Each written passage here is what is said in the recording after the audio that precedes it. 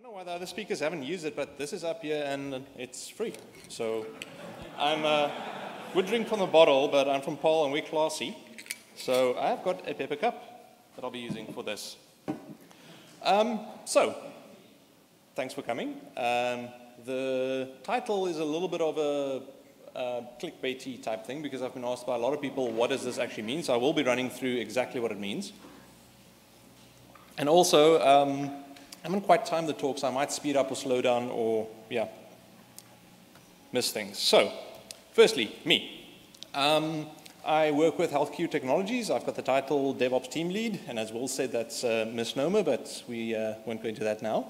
I also started the Cape Town DevOps Meetup Group in 2015, and then suckered 3 other people in to help me organize it. One of them actually then had a chat with one of the other DevOps days, organizer Bridget Cromhout last year at ScaleConf, and then we organized our first one in November last year, which was fun. And then the last one is I live in Rondebosch, and yes, that is my roof. And no, it's not updated on Google Maps yet. I've been checking for a year. It's not there yet. Cool. So on to what I do during the day. I work for a company called HealthQ. There's also the other side of the business which is called LifeQ, and I don't want to try and define what the differences are because I'm not quite sure. But basically, we do this. This is not SaaS, which is Steps as a Service. This is actually our devices that we use for things. The bottom 2 are commercial Garmin devices that we have our own firmware on, and then this is an internal device designed and used by us for validation and testing things. So basically, we are in the healthcare/insurance space where we build signal processing models on the devices and then take that data coming out, process it further into things like sleep and stress and steps taken as well, and a couple of other metrics. And just to put things in perspective, I'm not quite sure if I'm allowed to put this, but Yaku has not forbid me completely, and the MD hasn't said yes or no. So we did a pilot recently. I'm not going to tell you how many people, but this is some of the stats for that pilot in terms of the data volumes that went through our system. So quite a bit of raw data, a lot of individual files and things. And we managed to not really be down too much during that time period, which was quite nice. So now, onto the title explanation. Greenfields. Everybody knows what a greenfield project is. You have this lovely field and you can build whatever you want on it. There's nothing stopping you from doing things or any reason why you can't really do things, and everybody is happy. Then when I started looking for a definition of the Brownfield project, the EPA, of all people, actually had a very nice definition, which is this one. Basically comes down to there are things that prevent you from doing things the way you want to do them. So, a brownfield project would look something more like this. What you can see there in the background, the biggest thing is that's your monolith. That's the thing that's been making the business some money. It's reliable, happy. It's doing the job. Everybody's knows it's ugly, but it works. Next to it, that little bit of heightened rubble that's where the foundations were made for the version 2, which still hasn't happened because there's just not enough money and for any warrant to actually do that. And then if you look closely on the left-hand side, you see that power line over there. That's actually a direct link from a different application into yours, which means you can't move that power line. So you can't build something new there either.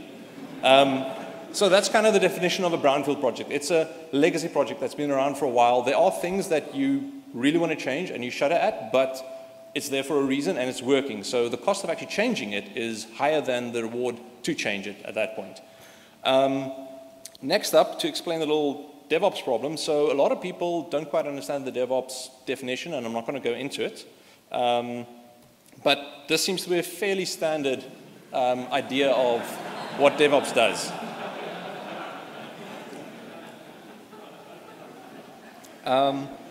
So basically, you have the developers writing a lot of features, and they take the code and they throw it at the DevOps engineer and say, you put it on the server, make it run, which was traditionally an ops position, but everybody nowadays seems to think that DevOps is the new word for that, and that solves all the problems, so there you go. Where it's actually a lot more than that. Actually forgot about on my first slide, because I didn't have notes, or I didn't read them, so there was a lot of DevOps on that first one about what I do. I can add to that. We own the DevOps.Cape Town domain, and we even have a PTY registered called DevOps Cape Town. And the fun thing with that is everybody seems to think I know what DevOps is. which is why I grow the beard, because that convinces them, but yeah. So, getting on to the actual second part of the project title. So I prefer actually, greenfields are nice, but normally I like solving problems and challenges. So I like the brownfield projects, digging, scratching, figuring things out, making them better. Yaku was very surprised when I told him when I joined HealthQ that I actually want to be in charge of production and stuff. I want that responsibility because that's where the fun is. If it doesn't break and you don't learn, then it's like a tree falling in the forest, and yeah. So, DevOps. Everybody's seen these ads or type of ads plastered next to bridges and somewhere in town. It promises various things that it'll solve, including removing witchcraft. And who here would actually use this ad and believe it? Okay, one. No. Okay, now, why do people believe this then?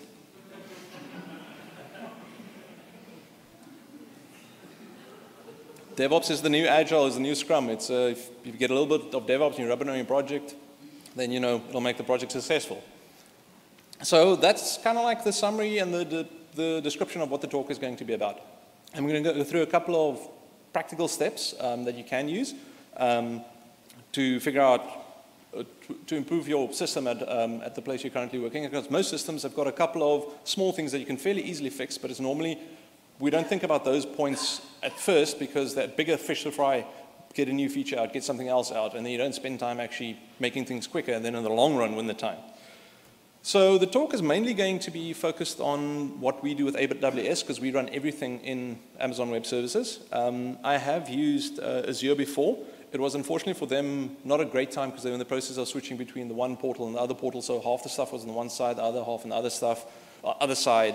It was a bit of a mixed bag, so it's not that I dislike Azure or Google Cloud, it's just on the Azure front, I had very little experience with it, and on the Google Cloud, I know it's there, but I have not yet used it. And given the complexity of all of these platforms, I don't think you can easily say that you are an expert on all three of them, or even two on them. So, when we started our Amazon journey, we had one account. The reason for that was just the devs had built some services, and we had some console access, and everybody was admin, and they added things, and they worked, which is great for a startup. Because you actually are more interested in getting features going than just getting everything polished, like Mike referenced earlier. So then I came along in middle of 2015, somewhere, and I started doing some freelancing for them, and I started automating things. The main idea was there to just make sure that when we go to staging and finally production, we will have a nice automated system and we'd know how to make changes. Because if you've got, let's say, 10 different devs with console access clicking and changing things, unless everybody has got a very, very good logbook, you have no idea what is set up there. And there's still some interesting things over there. And normally people at talks won't tell you all the gremlins in the system, but we still have one or two systems on devs with S3 full access, which they work, but when you go to staging, then things break, and you kind of like wonder why. I'm also going to poke a little bit of fun here and there about Amazon. It's not because I don't like you, I really like you guys, but there are some services that do need a little bit of attention and changes, and just some nice small things that'll make life easier.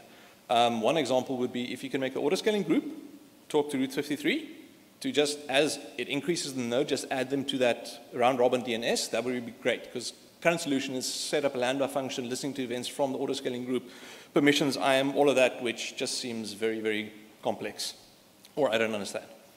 So, first thing I did when I came to HealthQ is I learned about Amazon's cross-account permission delegation, and that sounded great. So I thought, okay, cool, we've got one account.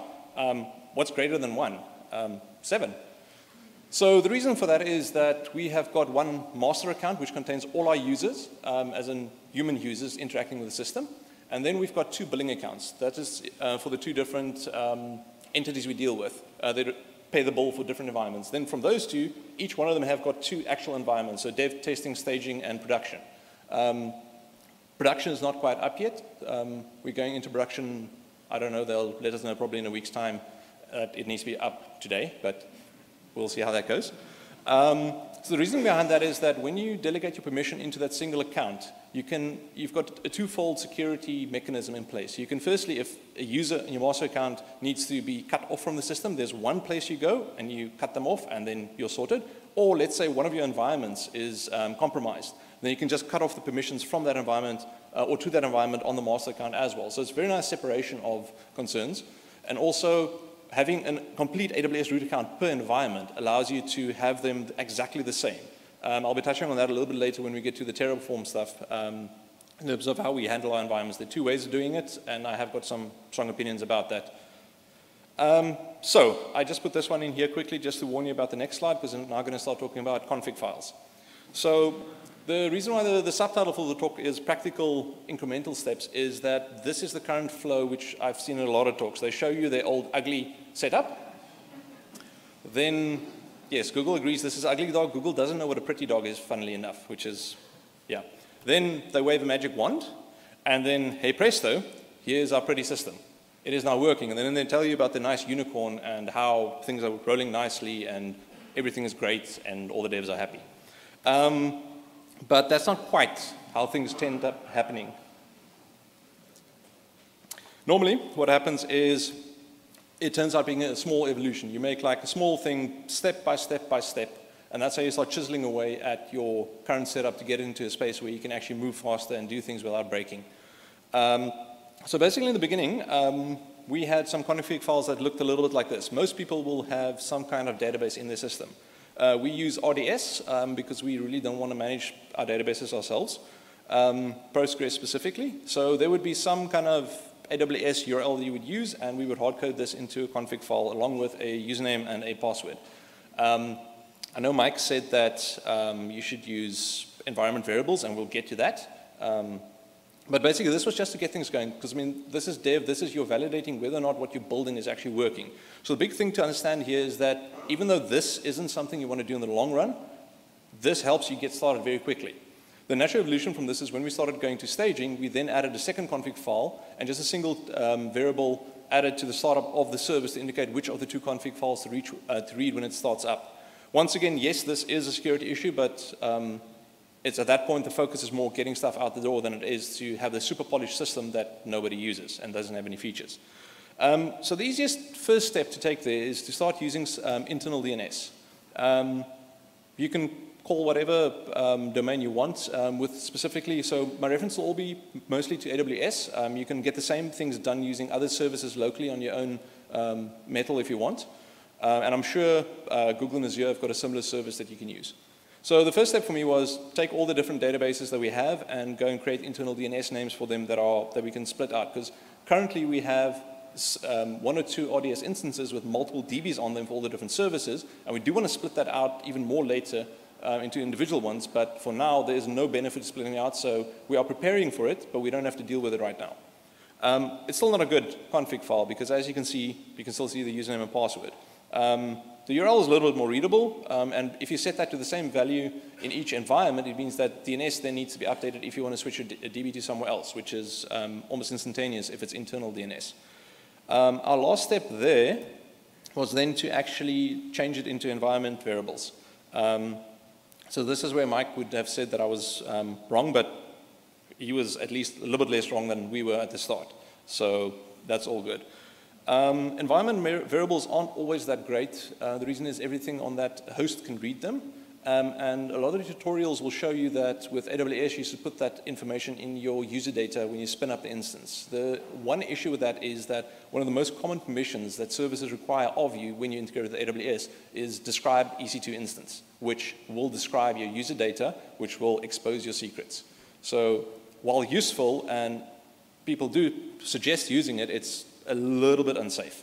Because, for example, we integrate with Datadog, and they can read and describe instances, which means they would be able to get to that info. So setting it with some mechanism on the host is a bit better. Quick question, who here uses C#? Okay, I've also used quite a bit. Who of you have heard of of parameters XML that you can use to inject? Hey, Brett, thank you. So for those C# devs out there, this is a very nice, it's a XML transformation mechanism that when you build your project, instead of saying build it according to that, I forgot what the titles that will drop down where you can switch between dev, prod, and it'll swap out your web config with that version of the config. Instead of doing that, you can use parameters XML to do a XML transform and replace at deploy time instead of at build time. So what you'll do is you'll compile your app with placeholders and blanks. And then when you do the actual deployment, MS Deploy is smart enough to know that use this parameters XML file that you provided, and then take that, inject it into your web config, and that's then how you deploy it, which means you take your sensitive data much closer to your deployment system. So it's really for the Windows and C# people out there, please go Google those two terms together. It will make your life a lot easier. So from our perspective, to get things on the server, on the left is where we currently are at, and in the middle and right is where we will be heading soon. So we use Chef to configure our servers. We actually do that in 3 different mechanisms. The first one is starting with a blank Ubuntu box, and Chef will install everything for us. We found that useful for services where we're not quite sure exactly what we're doing yet, but it's good enough for now once again, and it works. The second flavor is where most of the base image has got the installed bits there. So for example, it might come pre-installed with Java and Datadog and a couple of other services, and then if there's anything like service-specific that we need, it gets installed. And the third flavor is where we pre-build the AMI with everything on it. This talk is not really going to be, well, not really, it's not going to touch Docker at all. We do have Docker, also using it in various ways. The one way we use it is we pre-build an image where we go and pull the container onto the node, the AMI, snapshot it, and that's then what we use for scaling. The reason for that is because we deal with scientific libraries like NumPy and SciPy, our containers are about 2 gigs big, which means if you spin it up and you try and pull it from S3, that's an 8 to 15 minute window before your instance is up. Where if we do this way, where we actually pre-build it, pre-bake it into the AMI, we are able to spin up a node with between 90 and about 100, 110 seconds, which is much nicer for our scaling needs. Even those nodes are part of Chef. The reason for that is a lot of people talk about immutable infrastructure, where if you want to change any one small thing even, you have to recreate the instance and just spin it out, which it sounds nice in theory and it sounds nice and clean, but in practice it takes long, and it's, for example, you want to change your Datadog key because they had a breach. Having to respin your entire infrastructure just for that one change feels a little overboard for me. So the way we dealt with that is I had to deal with it on the health queue side, and then I was helping my brother out with a project. Both sides were using Datadog. Health queue had about, I want to say, 85 or 100 servers at that point. My brother had 10. Health queue took 5 minutes to fix. My brother's servers took an hour and a half to fix. Difference being, on the health queue side, Chef was managing the Datadog API keys. So I went in, changed them, pushed it up to the Chef server, and 30 minutes later it was rolled out on all servers. I don't have to do anything, and I could revoke the old keys, and we were done. On the other side, I had to SSH into every single box because we hadn't set up Chef yet, change the key by hand, restart the process by hand, and then also keep log of which servers had been done and which hadn't. So that's kind of my feel at the moment is there's a nice balance in the middle. You don't have to go for what the current fashion is in infrastructure always. I mentioned before that we use Route 53. Initially, we just use it for internal DNS. It's got a very high cost of 50 US cents per month per domain that you want to use in there. So, for example, our databases and other services internally, we register against healthqueue.internal, which can only resolve within the VPC, not outside. But it's very useful for basic service discovery without a proper service discovery mechanism in place yet. Then we had a long discussion on we want to move our external DNS onto Route 53 as well. The main reason for that was if we as developers want to make a change to a URL or add a new service, we always had to mail someone who was in the US time zone, hope their schedule wasn't too busy to actually look at the mail. Then we had to set up a meeting to discuss the changes. After that, we had to get approval, and you can imagine how long that takes to make changes. So after long discussion, we convinced them that we'll keep the domains registered on an account that we don't have access to, but then we just point the name servers to our Route 53 name servers. So now, business obviously does not like risk, and they don't like things breaking. So they went, okay, you want to switch DNS servers? How is this going to work, and can you guarantee us we won't have downtime and things won't break? So we said, sure, not a problem. I found a couple of different RSpec scripts. RSpec is one of Ruby's testing libraries, I believe. I pretend to know Ruby, but it's just from a little bit of Chef playing that I know it, and I got to go to Ruby Fusa because of that, so I know Ruby. So I built, strapping a couple of different things together, just a basic test that will use dig to interrogate a public name server, for example, Google's 88881, and then also hard code in the new Amazon one. So basically, I took a dump of our current registrar's DNS config, put that in a text file, ran it through this test, and as you can see, there was one there that failed that I missed or hadn't configured correctly. So once this was all passing, it was quite nice to go back to the business side and say, listen, look here, I can actually show you that this won't break. And we made the change, and for the first domain, there was no issue. No, we didn't make a mistake. The second one, we were planning to do on over a weekend so we wouldn't have issues, and then for some reason on Thursday, that domain just disappeared. We still don't know exactly what happened. It was just none of the URLs would resolve on it, even though the name servers were still pointing to the old one. So we did an emergency switch. But luckily, that was also not too scary because we had the test to say, listen, we have pretty much 100% confidence that this is configured correctly. So now on to starting to touch a little bit on Terraform. We use that to manage our DNS infrastructure. So what you can see over there is the actual resource definition on the Terraform side that for defining lifekey.com.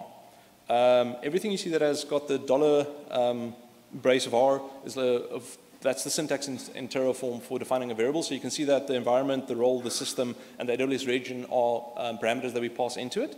So top level one, that's just defining a zone. That says I've got lifekey.com, boom, define it. Then if I want to add an A record, it's as simple at the bottom there saying take that zone up there, which uses the resource referencing that you set to actually define which zone am I talking to, in which this case it's the resource I want is an AWS Route 53 zone resource. It's called lifekey, which you can see in the top, the second quoted string. And then lastly, from that resource, I want the zone ID value, and then it injects it in here. I tell it that this is an A record, I give it a TTL, and then I give it in this case, a hard-coded IP. That's nice this is I believe, our WordPress blog, just for the base site type thing. It's a static IP that will almost never change often. Question then is, what happens with things that do change? So we had a situation where we were preparing for, with a new client, and I think about a day before, someone on the business side had this idea, hey, why don't we customize this? We can make them feel special. Let's prefix everything with customer's name, dot. And we're like, oh. That changed because we also use Amazon's certificate manager. It is effectively a free SSL cert generator. You go and click and say, add the names you want in the cert. You can add up to 30. Then it'll mail the DNS owner's email address. And then you just in that mail go click I approve for all the various owners of the domains that they ask for. And then you get your certificate issued in AWS. You can never get to the actual certificate, but you can then use it. So in our case, that was also a little bit of a convincing saying, listen, we can't be dependent on external parties if we want to do this often, which we started doing very often. I think we're up to probably like 40 or 50 certificates at the moment. But because that was already in place, doing this change took us, I think, an hour to 2 hours. We did everything by hand the first time because there was a time constraint.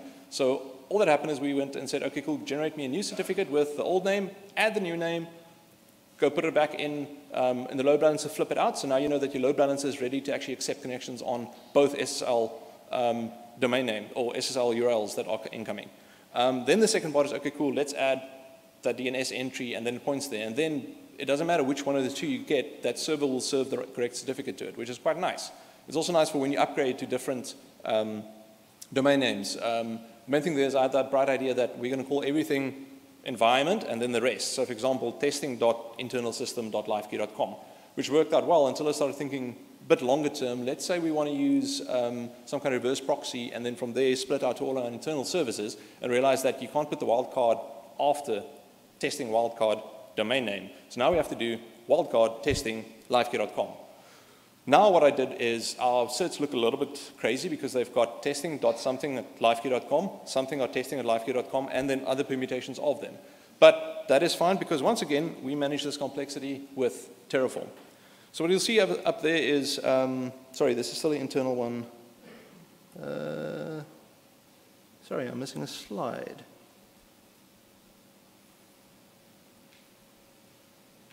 No, sorry, it is this one.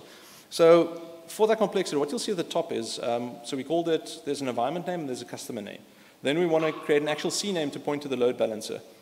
If you look at the top of that first resource, you'll see there's a count, where it actually goes and counts the DNS prefix.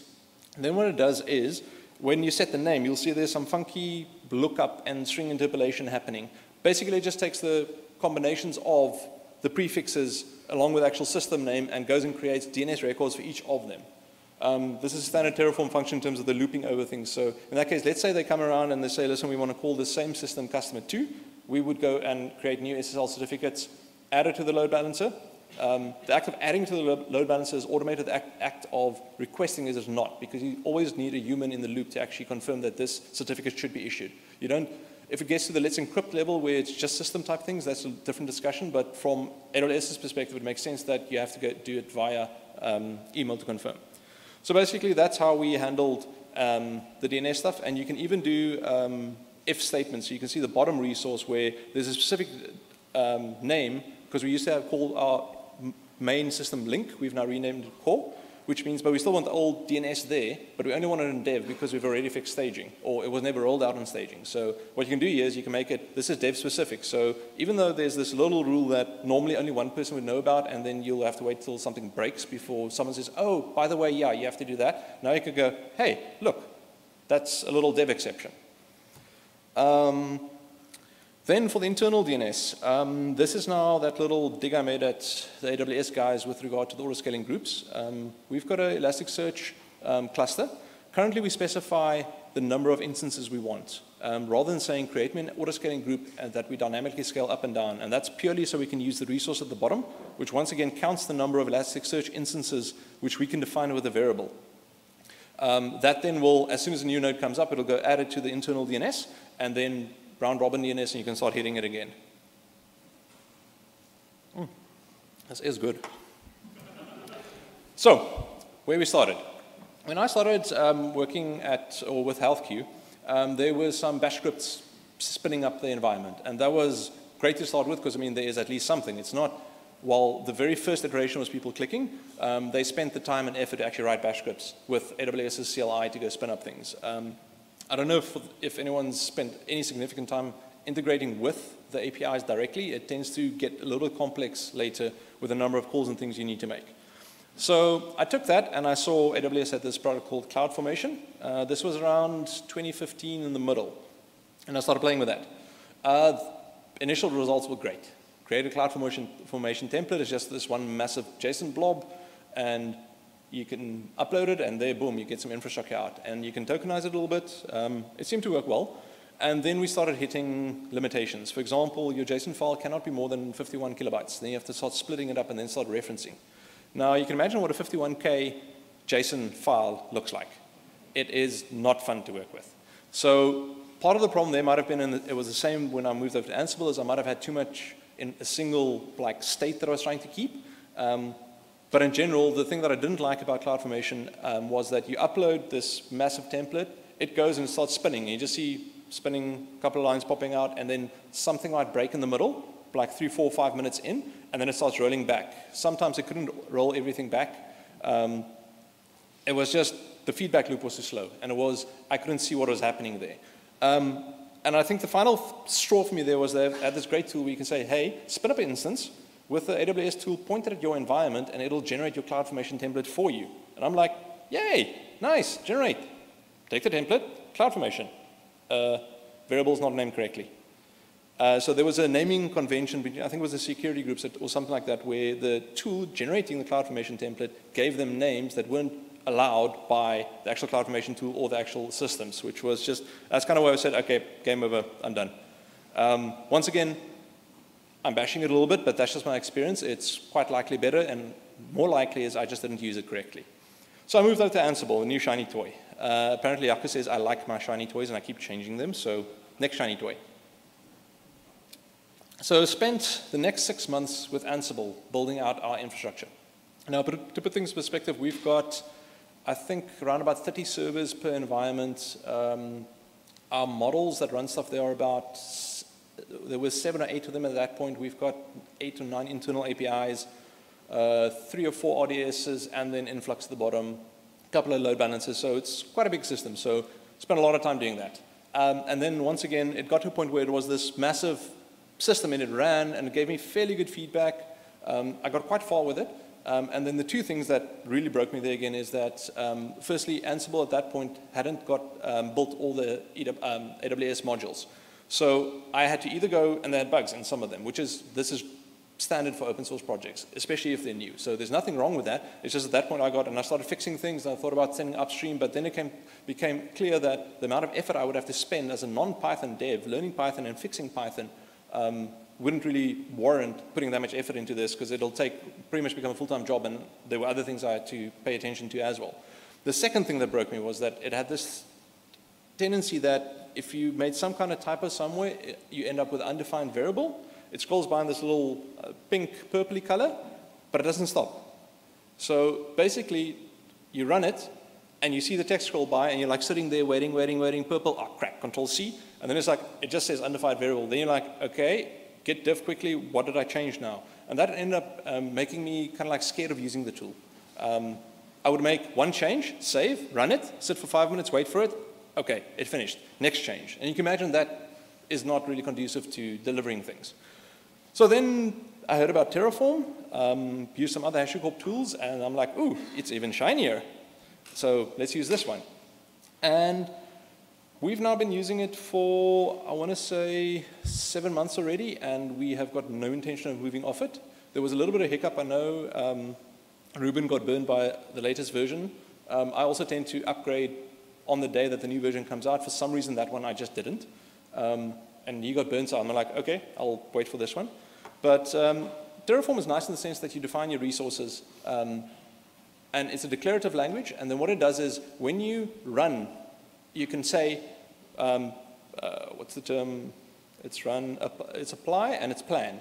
So then what you do is you tell it, hey, listen, I have to find this massive infrastructure. Please go plan. And then it'll spit out what it wants to go and apply based on what it knows is going on in the state file. And I'll show you some more of this, versus what it can interrogate from the Amazon API. So this is kind of where that whole infrastructure as code thing comes from.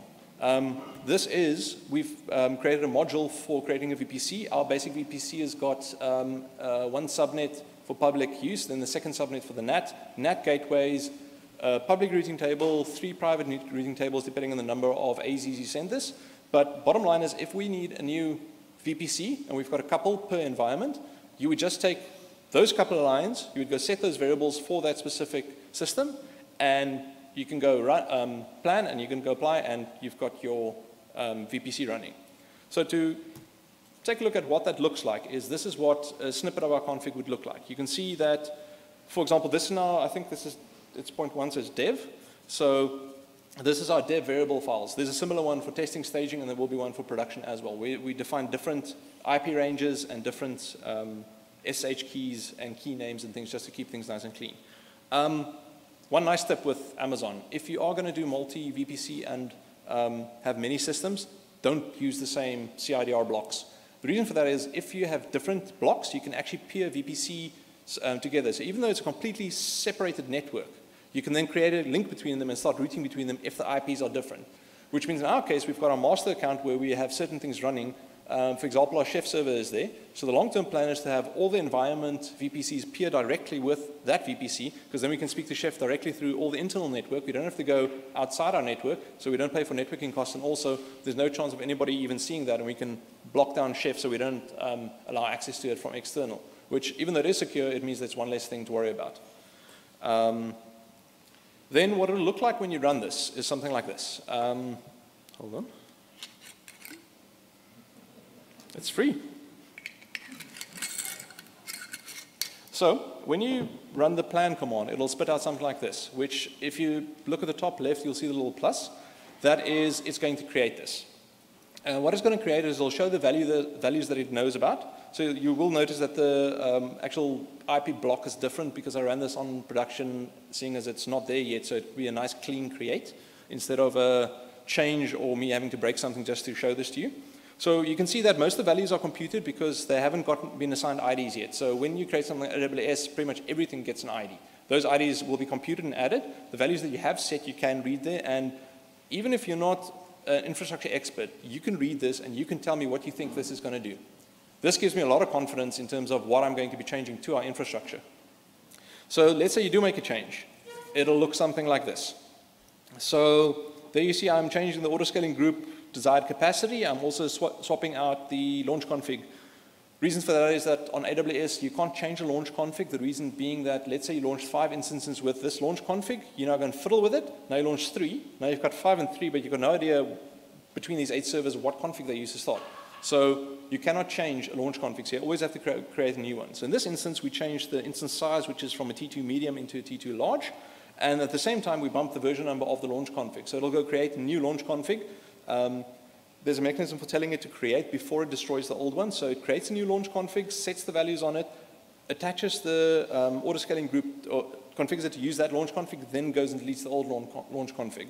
I would like to keep the old launch config, but there isn't that much value, and it seems to be a fairly hard thing to do with Terraform, so we're avoiding that little problem at the moment. Next, monitoring. So let's say you've got your system, you've got the infrastructure fairly automated, you've got your configuration management going, you can use things. Now it's like, is the system running or not? If you don't know if your system is running or if something's broken, you actually do have a alerting system. The only problem is it's your customer, which is not where you want to be. Customer telling you that the site is down is one of the worst experiences, and that's the easiest way to erode trust between you and your customers. So what we use is we use Datadog, and we've also got an Elk stack set up on the inside. Reason for Datadog, it is a paid service, and a lot of people say $15 a month for a node is very expensive. But the counter argument to that is this. If you look at the math, that is not that expensive if you are a startup. You can't really find, I think, a mid-level like system engineer that will be able to set up a monitoring system. And also, you haven't factored in the cost of actually the hardware of running the said monitoring system and keeping it up and making sure it actually reports things correctly. So we're still on Datadog, and our bill is starting to get to a point where it's worth our while to invest in it. But once again, there's no value from the business side in us changing over to a different monitoring system yet. There's a monetary value, but at the moment, that's still tolerable. So really, I really like Datadog. It's one of the first ones I've played with. It's simple. You can easily start setting up graphs and things. For example, this is what our dashboard looked like. And so it's been anonymized a bit to protect things. You can see the 3 columns in the middle with the most, and there's one little yellow at the bottom. Those are our consumers on our rabbit queue. So you can see on the left is the number of consumers we have. In the middle is how many messages are currently in flight. And the last one is how many error, messages were added to the error queue. So we can see that, or the retry queue, there's something not quite right there. So I specifically chose this one because you can easily see, hey, something did a hiccup there, and if it stays there, then you can start, you can act.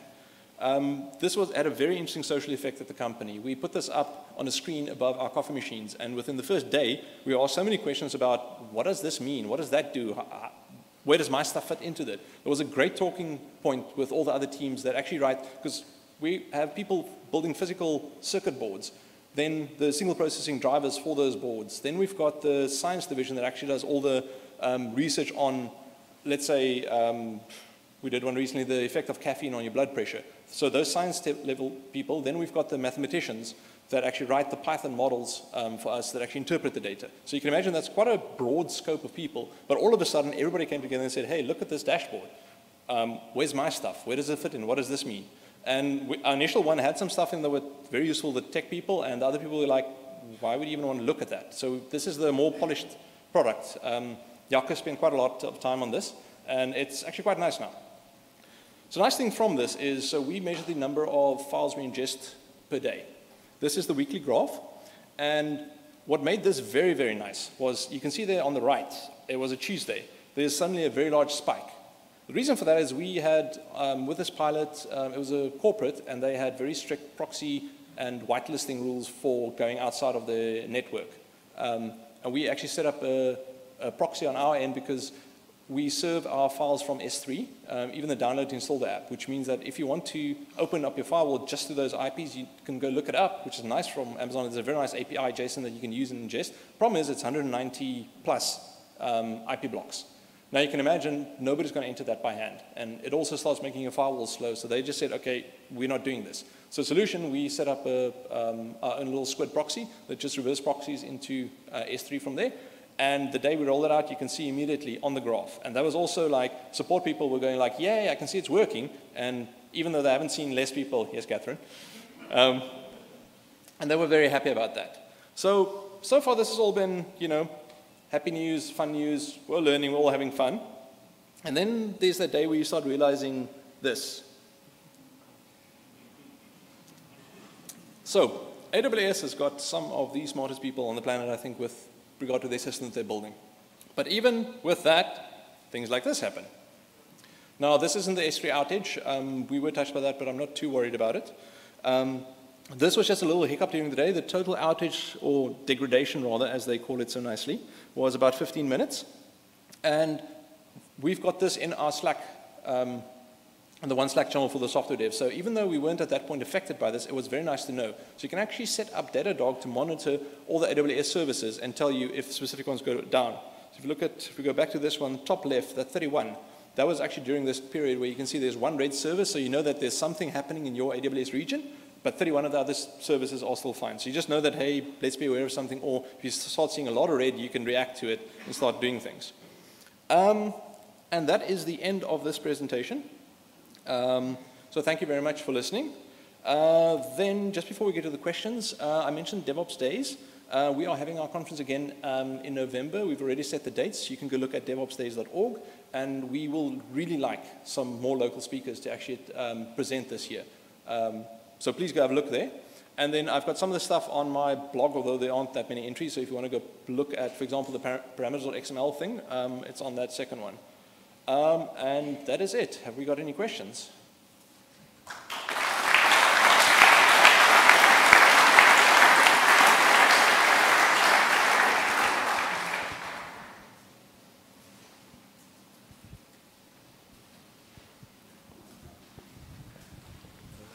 Sorry, when you're working with Terraform, have you solved a sharing of global state?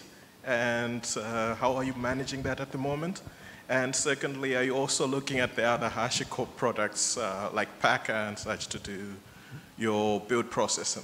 Yes. So starting from the back, we actually use Packer to build those AMIs I spoke about that have the Docker containers pre-pulled. We also have, and we're very hipster, we've got Elixir API in production, or pre-production. And we use that to actually pre-build the AMI that it runs on. So yes, Packer for building AMIs or even just VMware images, we actually use it to also build our test kitchen images. It's very useful.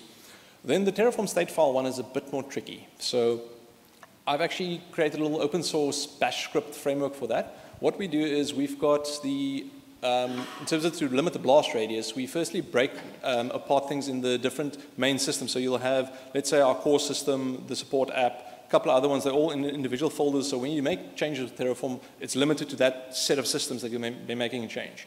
Inside each of those directories, we don't have the .terraform folder. What we do have is an underscore environment name folder, and in that, we've got a state file. That state file is set up to use S3 as a backend specific to that environment. And we actually use the different IAM roles to make sure that one environment cannot accidentally read another environment's S3 TF state file. So what happens then is, because you've got the state files in there, and inside those state files that get committed, the only bit they have in them is the system name and the environment name, and then the bucket in which it's stored, which is, even if you have that, if you don't have access keys, you can't do anything with it. And the rest of the state file is actually empty. It's as if you start a new Terraform state. The reason for that is that when you, we then take that file and copy it into the .terraform when we run it for a specific environment. So let's say I've got a little wrapper script that says plan for development. It'll go and grab the development Terraform state file, chuck it into the .terraform folder, then run Terraform plan. What that does is Terraform sees there's a Terraform state file in the .terraform folder, go read it and see, oh, this has got a remote state file. It goes to S3, pulls it down, puts it there, then does the state compare, and actually when you do the apply, it actually writes it and then writes it back up again. Part of our wrapper for the apply part is that once the plan is complete, it deletes the plan file, and it also deletes the local state file. So yes, you can get the local state file, and there is a bit of a security issue. We're still looking at how to get around that, but we don't have to worry about dealing with that now. And the nice thing about doing it this way, rather than what some other people do, which is have a folder per environment, where you copy, let's say you want to create a new server, you go create your Terraform files in dev, and then once you're happy to promote to staging, you copy and paste it into staging. Folder. I don't like that idea because it opens up the door for people saying, my service is special, I want it to look like this here and I want it to look like that there, and that makes my life hard, so I just say no.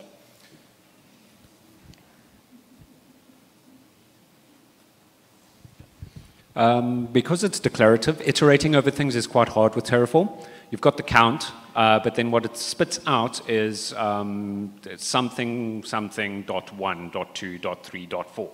How do you actually get to, especially if you've got, for instance, specific DNS names that you want to reference later, how do you know which name went into which count? And can you? Because that, yeah. Yes. Basically what you do then is you take the output. It's not pretty, but you should have a list of, for example, one of the things we do is we've got different bucket names per environment because buckets are unique to, I've got a unique total name. So we've got something -dev, testing, staging, whatever. So we have those bucket names, the base bucket name defined in a list. And then what you can say is, you know that I'm dealing with dev because each Terraform run that we do, there's a variable set with the environment name. So I say, take that list, go use dev because it's set, look where dev is in that list position. That is the list that was actually used to create the stuff, and then actually pull out the value again from that. Don't forget there's a prize for the best question. Just saying. So you mentioned Datadog. Have you tried out CloudWatch? And what makes Datadog better for your use case? Basically, no. I haven't tried anything else yet. It is one of those things where I like playing with new toys, but if I play with something and it actually solves my problem, then I stop and I move on to other problems. So Datadog was being used a little bit, and then we started using it more, and it at the moment still solves all our needs. The only aspect is as we start growing the number of servers, it becomes more expensive. So currently it serves our needs, and there really is no reason to look elsewhere yet. When that need arises, we'll do it, or if it becomes too expensive, we'll investigate other options. We are looking at, for example, Prometheus for the log collection, and then putting Grafana on top of that to actually do it. And I think Grafana 4 recently received alerting capabilities, and Prometheus as well. So there are a lot of things you can do, but once again, there are bigger fish to fry that actually add value to the business.